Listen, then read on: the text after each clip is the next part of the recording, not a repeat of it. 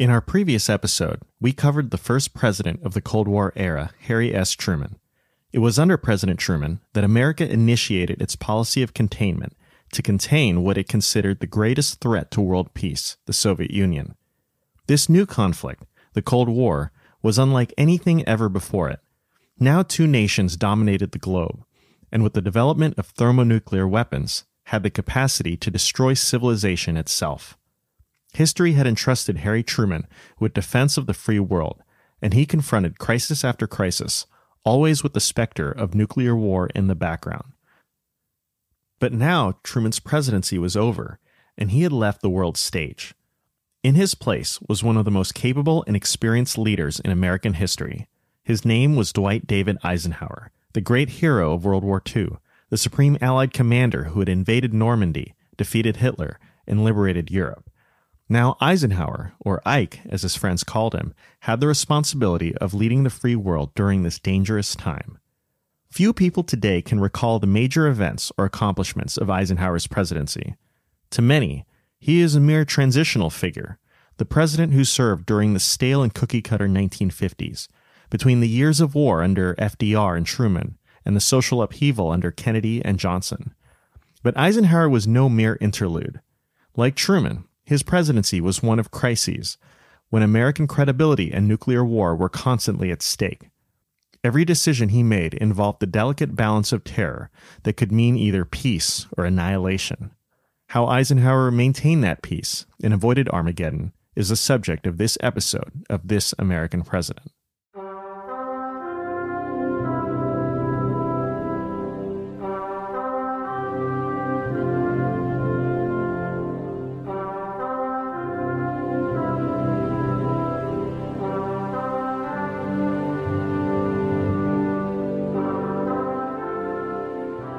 Dwight D. Eisenhower was a man of humble beginnings. He was born in 1890 in Denison, Texas, the third of 7 boys. His father owned a general store, but when it failed, he later worked on the railroads as a mechanic and then at a creamery. His mother was a Mennonite and later a Jehovah's Witness. She was also an avowed pacifist, ironic considering her son Dwight's future career path. The Eisenhowers soon moved to Abilene, Kansas. Young Dwight had an idyllic childhood. He worked hard at his chores, but he also enjoyed the outdoors. He would go hunting and fishing for hours.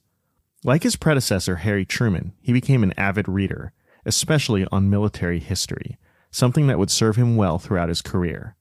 Of his childhood, Eisenhower would later write, quote, "I have found out in later years we were very poor, but the glory of America is that we didn't know it then." Eisenhower's family lived frugally. When his father's general store failed, the family was forced to tighten their belts. That lesson, the importance of living within one's means, stuck Eisenhower for his entire career, as we will see. This led Ike to consider going to either the Naval Academy or West Point, since both offered free college degrees. He was beyond the age limit for the Naval Academy, so in 1911 he became a student at West Point. At West Point, Eisenhower was an average student, but he did well in sports, playing for the varsity football team, and taking up fencing and gymnastics. After graduating in 1915, he married a woman named Mamie Dowd. Soon, America entered World War I, and like many young men of his day, Eisenhower hoped to get in on the action overseas, but he would end up being disappointed. Instead, he was given assignments in the United States. He was stuck training tank crews that never even saw combat. He never got to fight abroad during the war, which left him feeling bitter and depressed.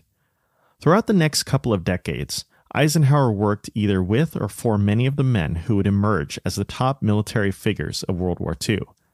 He collaborated with George Patton on new ideas for tank warfare, ideas that were way ahead of their time. He served under General Fox Connor, who was an intellectual mentor to him.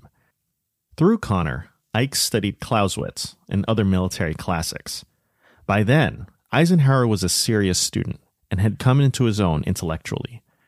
From 1925 to 26, he attended the Command and General Staff College in Fort Leavenworth and graduated first in his class out of 245 officers.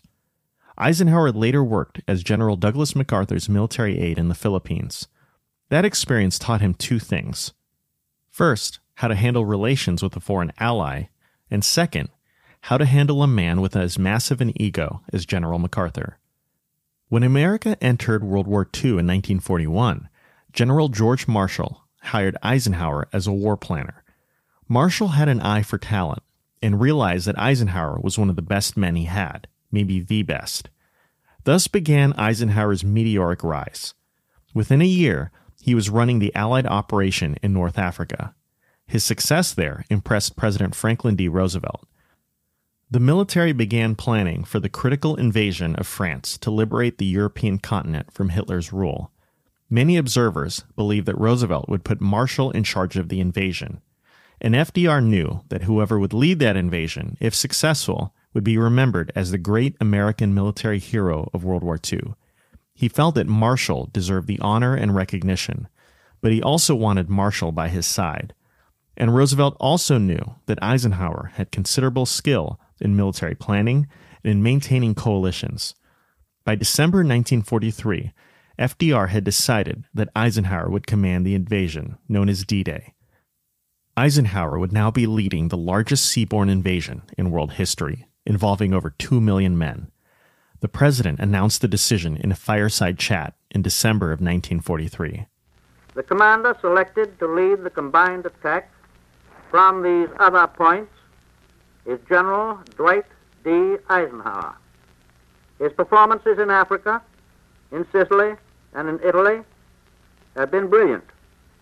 He knows by practical and successful experience the way to coordinate air, sea, and land power. All of these will be under his control. The world's hopes for defeating Hitler rested on Eisenhower's shoulders. He spoke to his men just before the invasion began on June 6, 1944.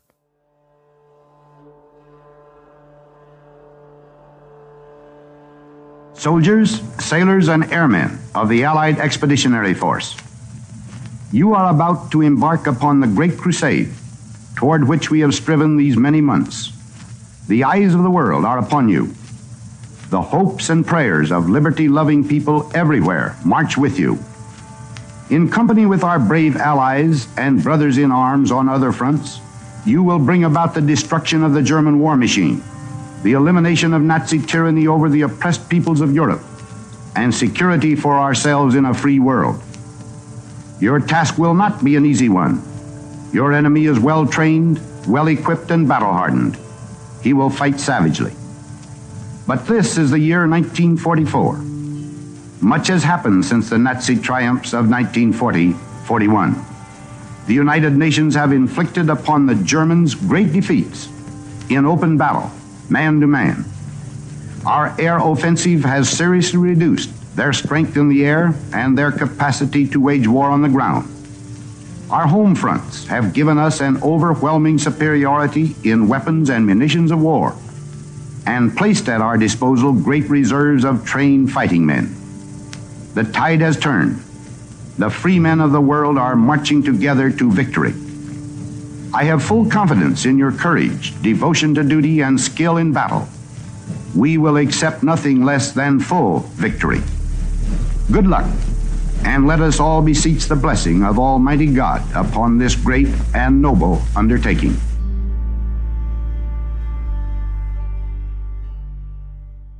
At the same time, Eisenhower had a statement prepared in the event of a failure. It read, quote, "Our landings in the Cherbourg-Havre area have failed to gain a satisfactory foothold, and I have withdrawn the troops. My decision to attack at this time and place was based on the best information available. The troops, the air, and the Navy did all that bravery and devotion to duty could do. If any blame or fault attaches to the attempt, it is mine alone." Thankfully, Eisenhower never had to read that statement. The operation was a great success. Less than a year later, May 1945, Hitler was dead, and the Allies were victorious in Europe. By the end of World War II, Eisenhower was a national hero, and it's not surprising that he was immediately being discussed as a presidential candidate. After all, victorious generals going back to George Washington and Andrew Jackson had a good track record for winning the presidency. Eisenhower was so well respected that even the incumbent president Harry Truman verbally offered him the presidency. Truman told Eisenhower that he would willingly give up his spot on the top of the ticket and run as Eisenhower's running mate in 1948. Eisenhower was taken aback by the comment. He publicly refused to become a candidate, but his supporters feared that Eisenhower was missing his one chance for the presidency if he didn't run in 1948. The Republicans were heavily favored to win that year, and it was assumed that New York Governor Thomas Dewey would get the nomination. After winning in 1948, Dewey would likely run for re-election in 1952, leaving 1956 as the earliest Eisenhower could run. By then, he would be 65 years old, perhaps too old to run. But in the end, Dewey was defeated in 1948 by President Truman in one of the greatest upsets in American history. History, thus, left the door wide open for Eisenhower in 1952. Throughout the post-war years, Eisenhower wrote his memoirs and served in other leadership capacities. He became the president of Columbia University and then the supreme commander of NATO. In that latter position, Eisenhower remained on the world stage. He was the leader of the world's most powerful alliance, and basically a head of state in his own right. Few men ever had better preparation to be president, but he had to go through the political process at home if he wanted to be president. He revealed that he considered himself right of center, more aligning with the Republican Party.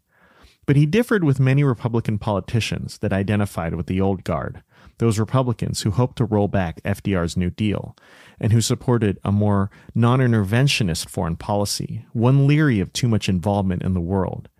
Eisenhower, the man who had led the Allied effort in Europe during the war and was now head of NATO, was an internationalist. He believed that in the Cold War era, America had to lead the cause of freedom.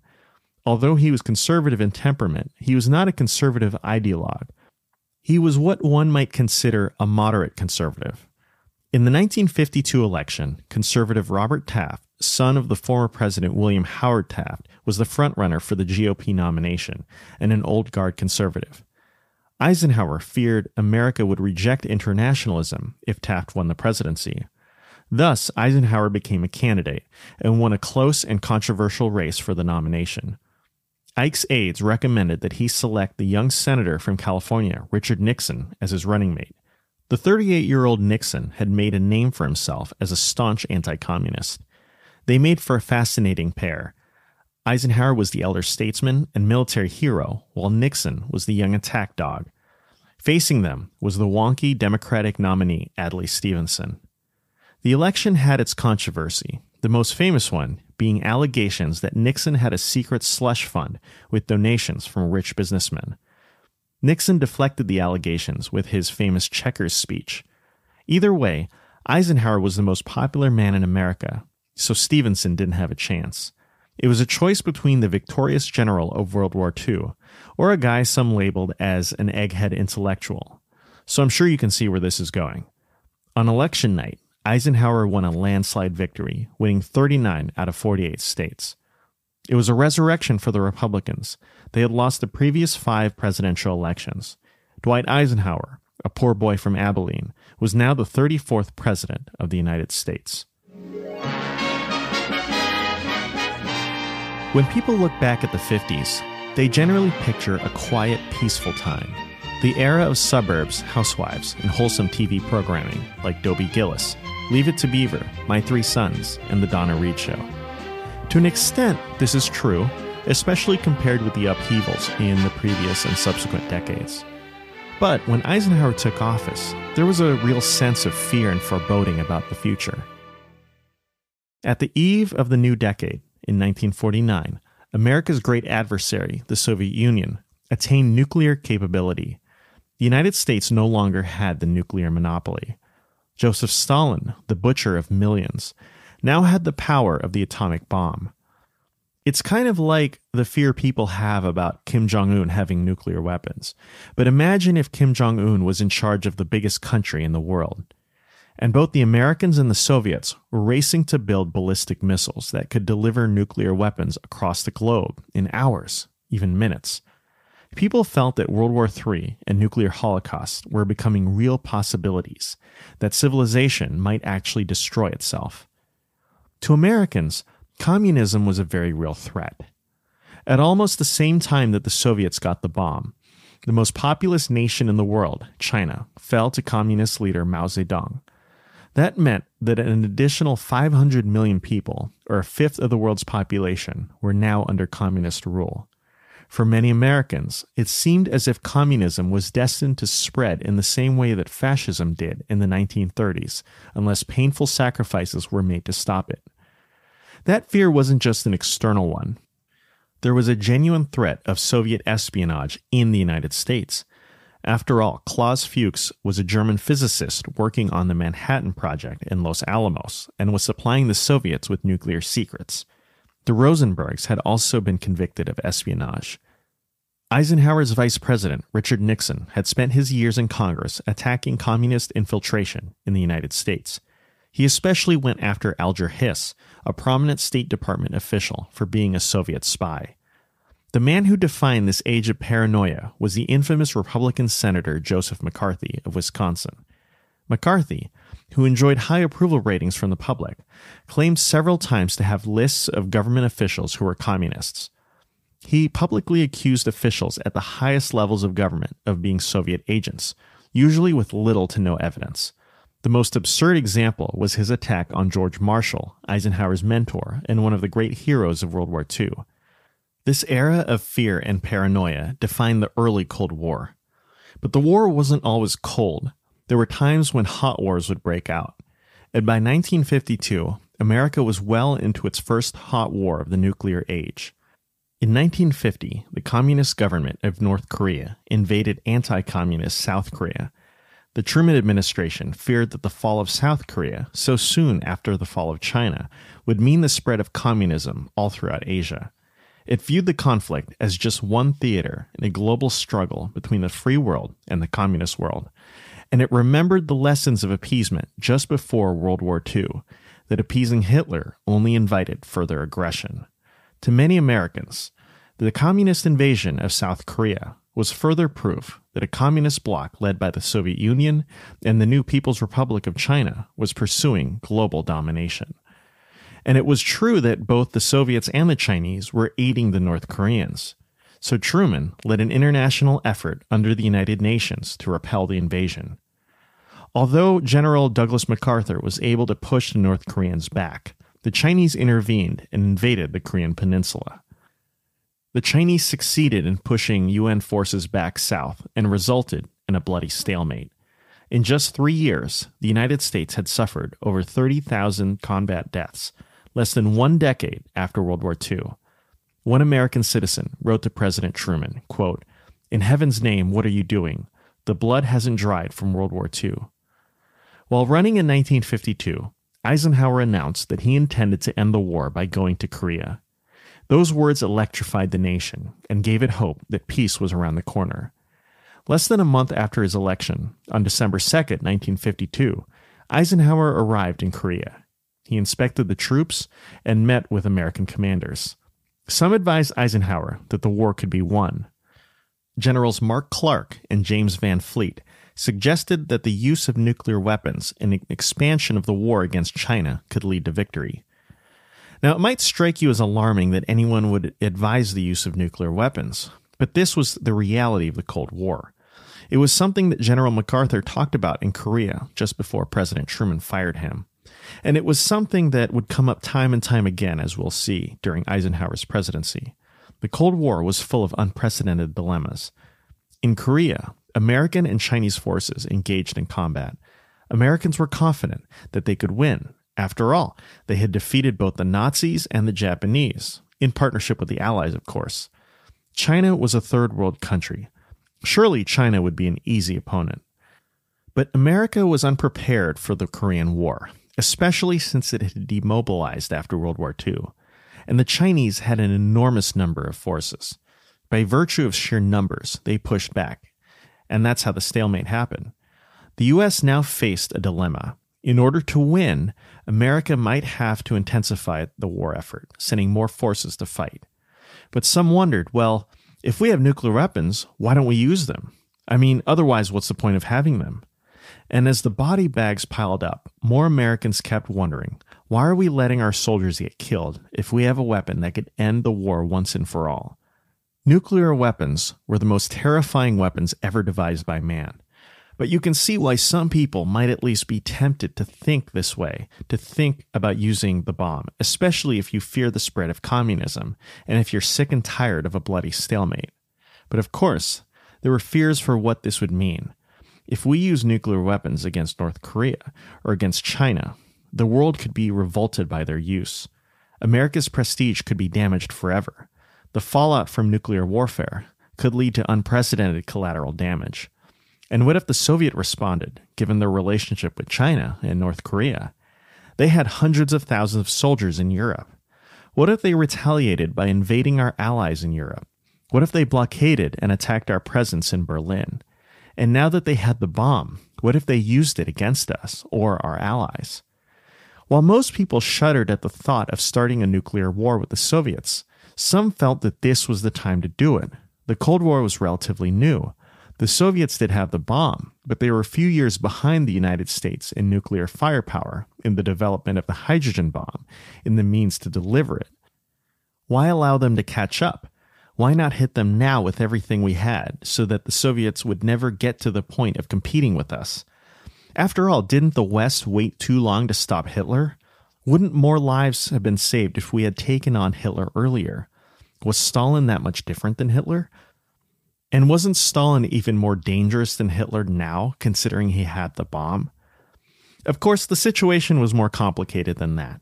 Hitler and Stalin were both totalitarian tyrants and ruthless killers, but their circumstances weren't exactly the same. Still, most people feared what Stalin could do, especially since he had successfully imposed his grip on Eastern Europe and supported communist movements around the world. They also feared the worst-case scenario in all of this, that the Soviets would respond in kind to a nuclear attack against itself or its allies, with a nuclear attack of its own. And then a nuclear war might ensue. The specter of nuclear holocaust hovered over everything. These were the debates that were raging on in the early Cold War, and Korea would be the first decision for the new president. Despite the advice from Generals Clark and Van Fleet, Eisenhower refused to expand the effort in Korea. He rejected their request and moved forward with negotiations. For now, America's president would not go anywhere near using nukes in Korea, but the temptation to use them or to threaten their use would continue to arise throughout Eisenhower's administration. On January 20th, 1953, Dwight D. Eisenhower, at the age of 62, took the oath of office and became the 34th President of the United States. Fully aware of the immense burdens he was undertaking, the new president began his inaugural address with a prayer.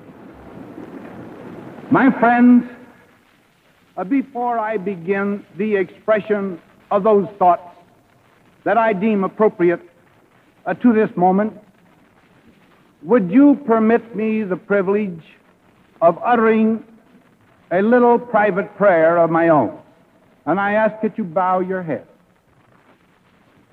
Almighty God, as we stand here at this moment, my future associates in the executive branch of government join me in beseeching that thou wilt make full and complete our dedication to the service of the people in this throng and their fellow citizens everywhere.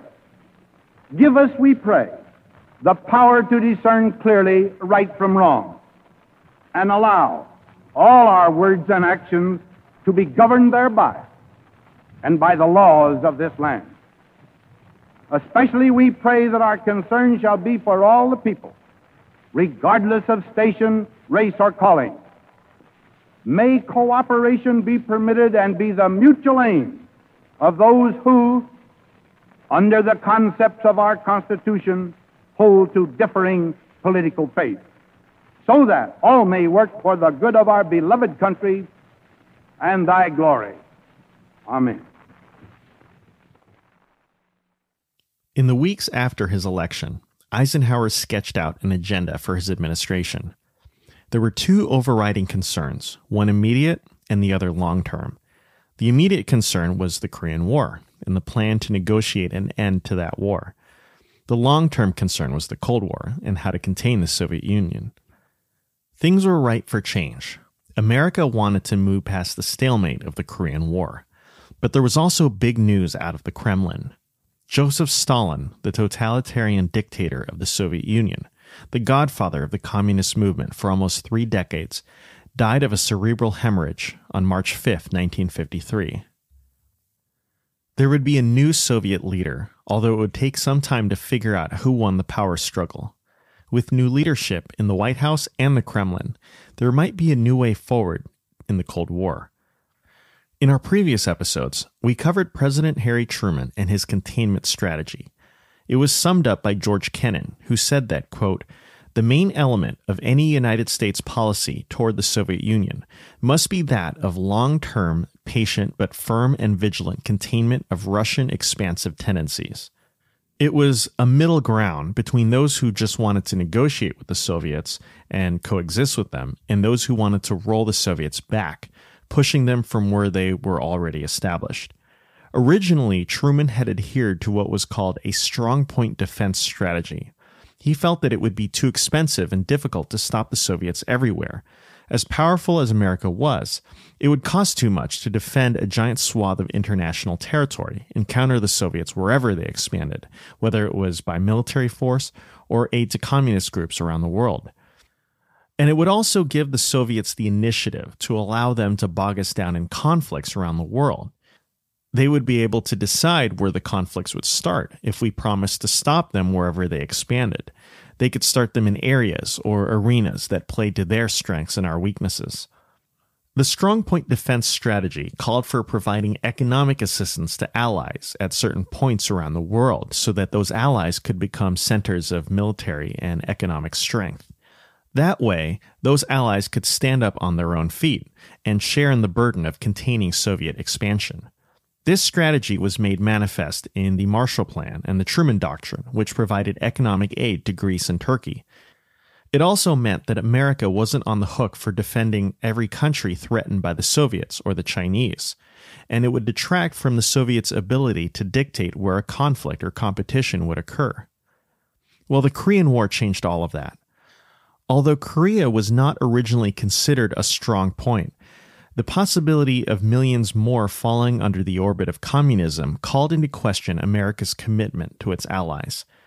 The Truman administration now believed that the defeat of South Korea meant a victory for the communists and decided to commit forces to save it.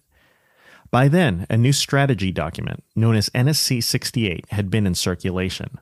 It rejected strong point defense and called for a dramatic increase in the defense budget. Truman had originally requested $13 billion for defense in 1950. NSC 68 called for increasing that number to 40 or 50 billion, almost triple what was originally requested. It called for increasing both conventional and nuclear capabilities, and it replaced strong point defense with perimeter defense. Now America committed to defending a large perimeter as opposed to merely supporting certain key locations. With the Korean War, American foreign policy was now guided by NSC 68. By 1952, the defense budget reached $60 billion. Some feared that America couldn't afford this increase in the defense budget and might bankrupt itself by overspending. But Truman believed that the American economy could sustain it. When he was a senator, he was a loyal New Dealer and believed that government spending could stimulate the economy, classic Keynesian economics. But instead of domestic spending as a stimulus, it would now be defense spending. Many had argued that economic growth in World War II was proof of this theory, since government spending had increased to build American tanks, ships, planes, and ammunition. Besides, Truman believed that spending now to prevent the communist advance would be less expensive than fighting a war with the communists after they expanded and were in a stronger position. As Truman said in 1952, quote, "The real threat to our security isn't the danger of bankruptcy, it's the danger of communist aggression. If communism is allowed to absorb the free nations one by one, then we would be isolated from our sources of supply and detached from our friends. Then we would have to take defense measures, which might really bankrupt our economy and change our way of life so that we wouldn't recognize it was American any longer." President Eisenhower sharply disagreed with President Truman and the premise of NSC 68. I mentioned earlier in the episode about Eisenhower's frugal background. Well, this would come to define his Cold War policy, perhaps more than anything else. In the Truman episodes, I discussed the paradox of the Cold War. Both sides felt compelled to outdo the other every time. When one side built a tank, the other side built a better tank. Same thing for planes and for ships. When America built the atomic bomb, the Soviets were compelled to do the same thing. When the Soviets got the bomb, the Americans built the even more powerful hydrogen bomb, and so on and so forth. But there was a potentially self-defeating logic to all of this. Did outdoing the other side necessarily mean superiority or greater security? What if those weapons had diminishing returns? What if there were cheaper alternatives to achieving safety than matching our opponents? What if spending all this money meant potentially bankrupting yourself and destroying your nation's credit? Wouldn't that be self-defeating? Would America really win the Cold War if it destroyed its own fiscal health? Eisenhower said as much when he said of the Soviets, quote, "It is more than merely a military threat. It has been coldly calculated by the Soviet leaders, for by their military threat, they have hoped to force upon America and the free world an unbearable security burden leading to economic disaster." But even with all of that said, to some extent, the United States had to spend money to counter the Soviets, or at least deter them. The U.S. had to be able to defend itself against the communists by some measure. We had to be able to back up containment with some amount of force, if containment were to mean anything. But what was the right balance? How do you maintain superiority against the other side without overextending yourself or busting your own budget? Eisenhower saw the Cold War primarily in terms of economics. While his Secretary of State, John Foster Dulles, believed the Cold War was essentially a moral conflict, Eisenhower wrote, quote, "We are a product and a representative of the Judaic-Christian civilization, and it does teach some concern for your brother, and I believe in that." But Eisenhower added, quote, "The minimum requirement is that we are able to trade freely, in spite of anything Russia may do, with those areas from which we obtain the raw materials that are vital for our economy." Dulles summarized this view when he said, quote, "If economic stability goes down the drain, everything goes down the drain." Eisenhower obsessed over the cost of the Cold War. He saw defense spending in terms of what it cost the American people. Just 3 months into his term, Eisenhower delivered a speech before the American Society of Newspaper Editors that outlined that cost. A nation's hope of lasting peace cannot be firmly based upon any race in armaments, but rather upon just relations and honest understanding with all other nations. What can the world, or any nation in it, hope for if no turning is found on this dread road? The worst to be feared and the best to be expected can be simply stated. The worst is atomic war. The best would be this: a life of perpetual fear and tension, a burden of arms draining the wealth and labor of all peoples, a wasting of strength that defies the American system or the Soviet system or any system to achieve true abundance and happiness for the peoples of this earth. Every gun that is made, every warship launched, every rocket fired signifies, in the final sense, a theft from those who hunger and are not fed, those who are cold and are not clothed. This world in arms is not spending money alone. It is spending the sweat of its laborers, the genius of its scientists, the hopes of its children. The cost of one modern heavy bomber is this: a modern brick school in more than 30 cities. It is 2 electric power plants, each serving a town of 60,000 population. It is 2 fine, fully equipped hospitals. It is some 50 miles of concrete pavement. We pay for a single fighter plane with 500,000 bushels of wheat. We pay for a single destroyer with new homes that could have housed more than 8,000 people. This is, I repeat, the best way of life to be found on the road the world has been taking. This is not a way of life at all, in any true sense. Under the cloud of threatening war, it is humanity hanging from a cross of iron. Eisenhower did not see defense spending as a stimulus to the economy. He saw it as a burden, something that took away from American prosperity and the thriving of American civilization. After all, increased defense spending meant higher taxes on the American people, and it could also mean a higher national debt. It's fascinating that a military man, a man who spent his career rising in the Army, was talking about the defense budget in negative terms. Perhaps Eisenhower was the last president who could do this. He wasn't a professional politician, nor was he into political ideology. He was a national military hero, and therefore he had the clout to espouse policies that contradicted the desires of either party and could combine aspects of both. To this day, there are many who agree with Eisenhower's warnings on defense spending and hope to reduce the defense budget. Eisenhower would have counseled us to be wise about what we spend money on. But this didn't mean he didn't recognize the Soviets as a threat. The whole point of his frugality was so that the U.S. could compete with the Soviet Union in a more cost-effective way.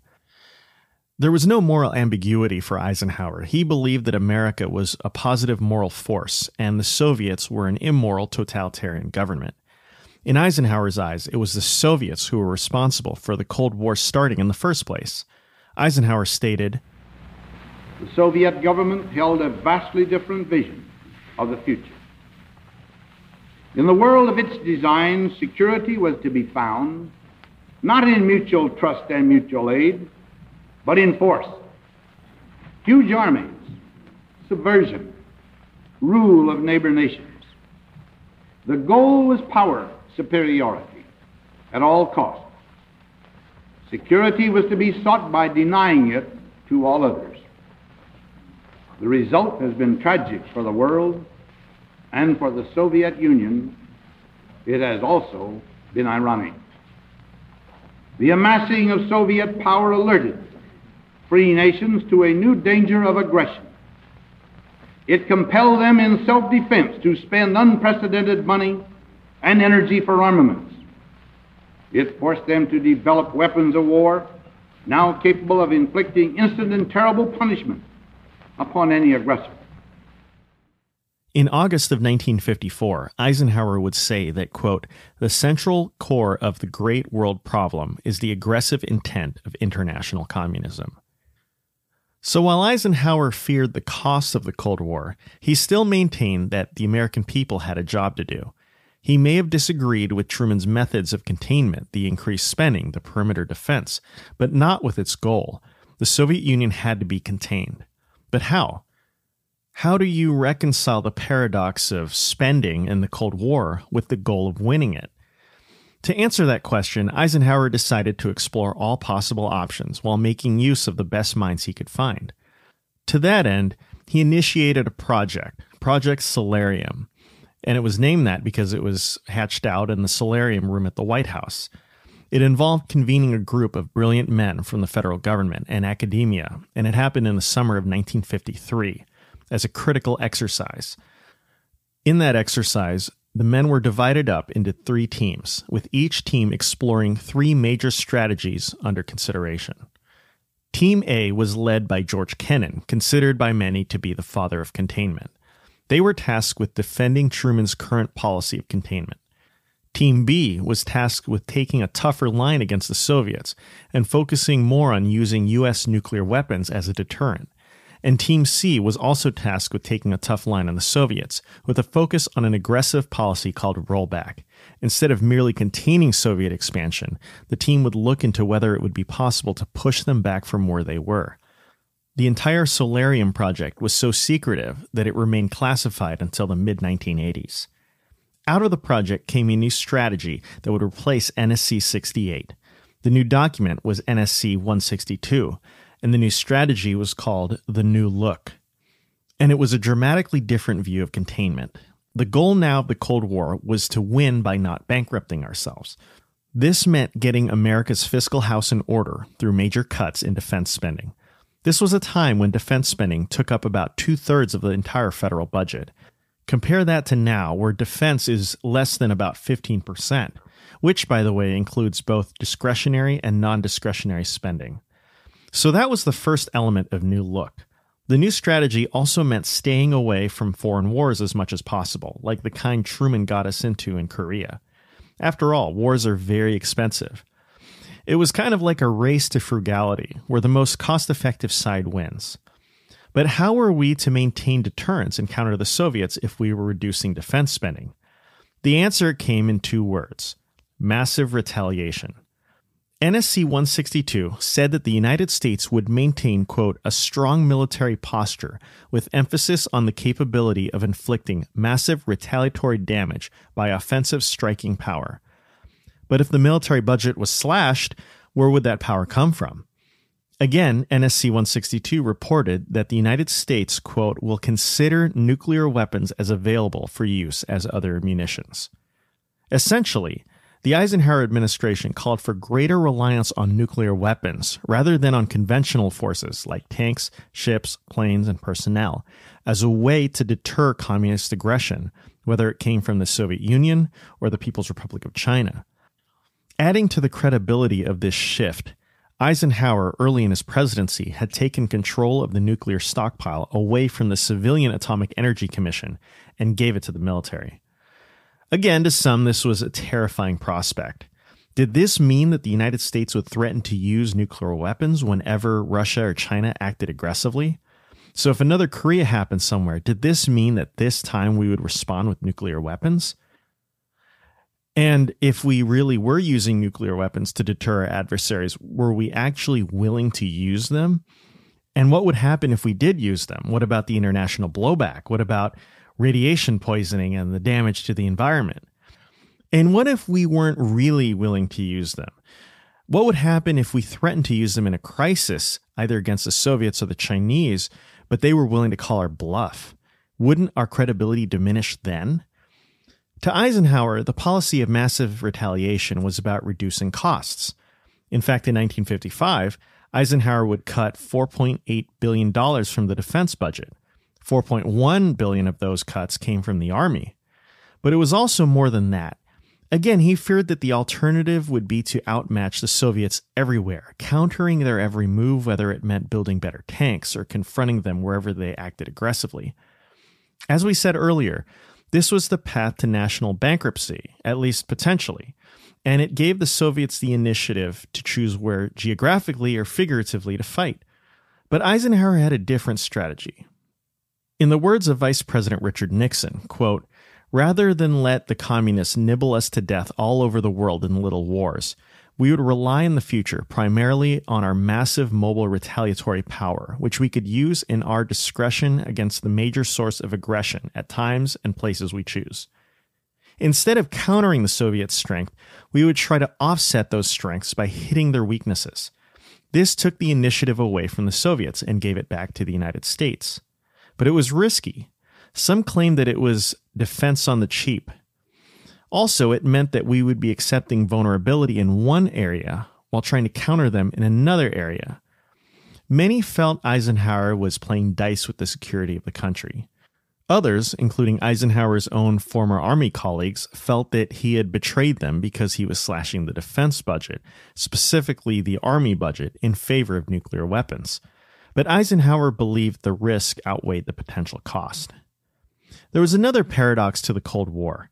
Many Americans were disgusted by what they considered the immorality of nuclear weapons. But it seemed that to Eisenhower, as evil as these weapons were, there was something self-reinforcing about them. The very purpose of nuclear weapons was to deter their actual use. He had no illusions about their destructive power. In fact, Eisenhower had opposed their use at the end of World War II against Japan and lamented that America was the first and only country to use them. But it appears that he felt that peace was actually more attainable through relying on nuclear weapons. He seemed to feel that relying on a lesser deterrent, like conventional weapons or even smaller tactical nuclear weapons, made war more likely. Political leaders would be more tempted to use those weapons because they didn't seem to threaten the destruction of civilization. If the threat of nuclear weapons hovered over every decision, they would be far less likely to use force. He also appeared to believe that those who advocated relying more on lesser weapons were deluding themselves. In this new era, almost every conflict or event had implications for the broader geopolitical situation. Anything could spark a general war among the powerful nations. That's what had happened in World War I. The killing of one man, Archduke Franz Ferdinand, led to a broader conflict. Eisenhower felt that it was just a reality that, in the Cold War, small events could spark bigger ones. If you relied on conventional forces or tactical nukes, you might forget that, and in doing so, accidentally provoke a confrontation or crisis between the Americans and the Soviets. If you knew nuclear weapons were always a threat, you no longer had that delusion. You would be deterred from taking hasty action. In Eisenhower's eyes, it appears, the irony was that the most destructive weapon in history might lead to the most stable situation among the superpowers. So the question was how to establish credibility that you were really willing to inflict massive retaliation. And part of this came from tough talk. President Eisenhower, in future crises, would issue public statements that hinted the United States was willing to use nuclear weapons, at least considering it. Sometimes his administration would let it be known through back channels that military plans were being drawn up involving the hydrogen bomb. And remember, NSC 162 itself said that in the event of war with the Soviets or the Chinese, quote, the United States will consider nuclear weapons to be as available for use as other munitions. And some of deterrence also involved unpredictability. The American nuclear arsenal was being expanded into what is now known today as the nuclear triad. The U.S. could now deliver nuclear weapons, not just with bombers, but with ballistic missiles from silos and from submarines. With multiple nuclear options, the Soviets wouldn't necessarily know where we might hit them. And the triad also gave America a greater sense of security. If the Soviets tried to attack our silos and bombers, we would still have nukes in our subs left. Eisenhower and Dulles were embracing what has been called brinksmanship, the willingness to go to the brink of nuclear war as part of national security policy. To these Cold Warriors, brinksmanship was an art. It was a form of deal-making with the highest stakes possible. There was a certain swagger here, a willingness to play a massive geopolitical game of chicken, to go to the edge of Armageddon. Eisenhower was willing to go to the brink, in part because he had the credibility to do so. Remember, this was the victorious general from World War II who had taken on and vanquished Hitler's forces. He was the most respected man in the world. No one could question whether he was soft. Maybe he was the only one that could have done it. He came into office with far more prestige than most of his predecessors and his successors. Those presidents who came after Eisenhower just didn't have the same clout. America's adversaries couldn't take them as seriously as they would General Eisenhower. In addition to massive retaliation, New Look highlighted the importance of allies as a means to enhance deterrence. Alliances would help serve as a tripwire. If the enemy was encircled by American allies, it might know that any form of expansion would risk a conflict because Russia would then be encroaching on nations America was obligated to defend. So under Eisenhower, you saw the creation of SEATO. It's basically NATO, but in Southeast Asia. And CENTO, same thing, but in the Middle East, and a host of bilateral treaties. This also meant that American allies could contribute their own forces in the event of a regional conflict. As Eisenhower said, the idea was, quote, to develop within various areas and regions of the free world indigenous forces for the maintenance of order, the safeguarding of frontiers, and the provision of the bulk of ground capability. This would make it less necessary for American forces to police the entire world, and it would achieve cost savings for the United States. The strategy also embraced something more aggressive than containment, and that was rollback. Remember, containment was a compromise between those who advocated for negotiations with the Soviets and those who advocated for rollback. While Eisenhower supported containment, he also believed that the United States might be able to take an aggressive posture and push back against the communists, perhaps ejecting them from where they were. But how could he do this without sending in ground forces or starting a major conflict? The answer involved covert operations. Now, President Truman definitely dabbled in covert ops, but as we'll see, Eisenhower took it to the next level. Under Eisenhower, the CIA and other U.S. government agencies employed propaganda, gave aid to anti-communist guerrillas and other underground resistance movements, and used other methods of deception. Some of the more controversial tactics involved government overthrows and plots to assassinate foreign leaders. While many consider these actions heavy-handed examples of American imperialism, of unjust interference in the affairs of other nations, the Eisenhower administration believed that they were justified as part of winning the Cold War, and far less costly than overt military action or diplomacy. But even if Eisenhower and Dulles embraced brinksmanship, it didn't mean that he didn't understand the destructive power of nuclear weapons, nor was he opposed to peaceful overtures or negotiations with the Soviets.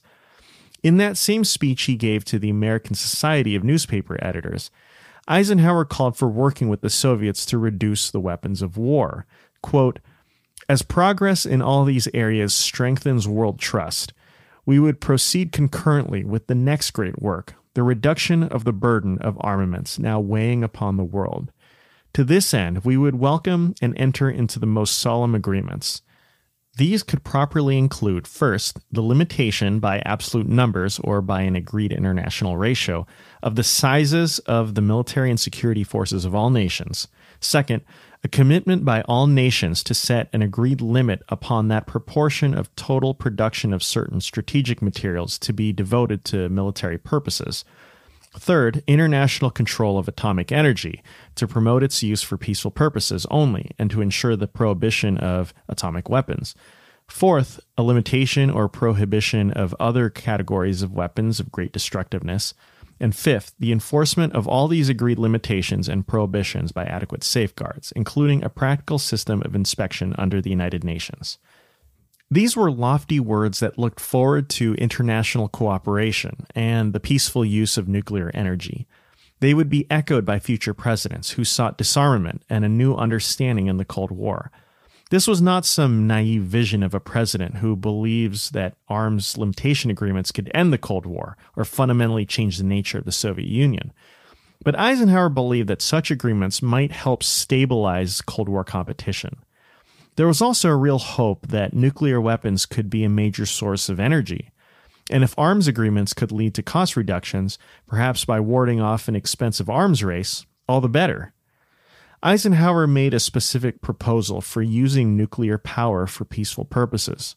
In December of 1953, he gave a speech at the United Nations where he discussed the horrors of nuclear war. Atomic bombs today are more than 25 times as powerful as the weapons with which the atomic age dawned, while hydrogen weapons are in the ranges of millions of tons of TNT equivalent.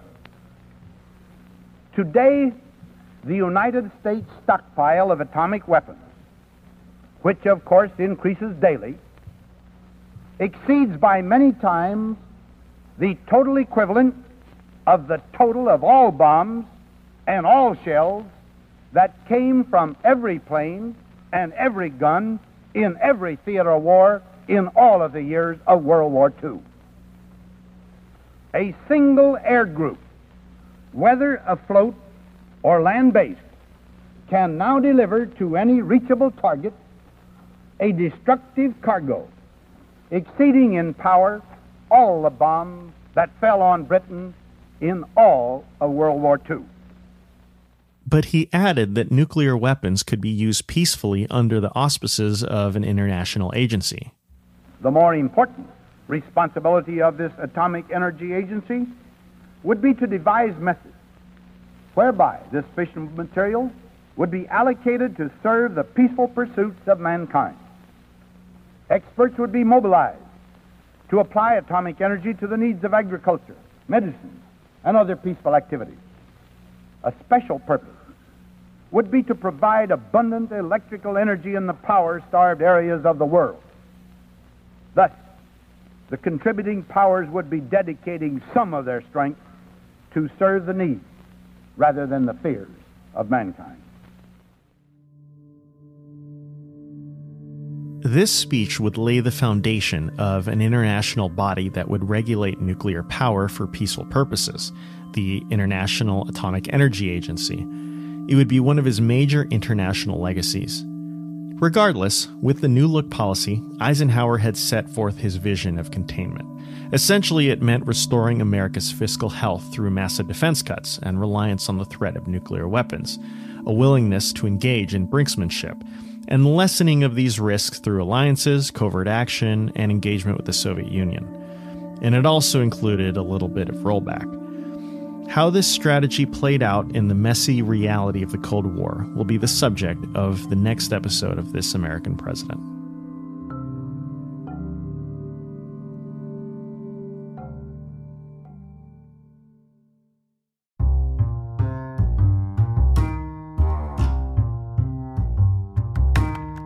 We have a special announcement. We are quite excited to be joining the Evergreen podcast family. Evergreen is a rapidly growing podcast publisher, and they're working to create a network of podcasts. Their network members create original content on a range of subjects, from history and philosophy to pop culture and business. And we're really excited about this partnership because Evergreen loves telling stories, and that's what we love doing. We're passionate about telling stories, and it's a perfect fit. We're proud to join Evergreen's network and look forward to working with them so that we can give you the best content possible. This American President is produced by myself, Richard Lim, and Michael Neal. Thanks to my dad, Bert Chu. The music in this episode is by Blue Dot Sessions.